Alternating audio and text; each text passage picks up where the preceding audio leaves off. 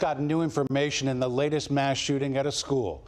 4 people are dead after that shooting at a high school in Georgia. And just in the last 30 minutes, authorities have identified the victims as 2 students and 2 teachers. We also now know the suspected shooter is a student at that school as well. The shooting happened just before 10 this morning at Apalachee High School in the community of Winder, Georgia. That's just about 50 miles northeast of Atlanta. Now, in addition to those 4 victims killed, 9 others suffered injuries and were hospitalized. The Georgia Bureau of Investigations say law enforcement arrived within just minutes of the first reports of that shooting this morning. Law enforcement encountered the suspected shooter, again, that 14-year-old student at the school who immediately surrendered to authorities. The county sheriff and others updated the news media just moments ago. My heart hurts for these kids. My heart hurts for our community.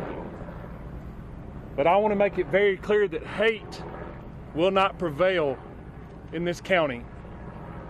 I want that to be very clear and known. Love will prevail over what happened today.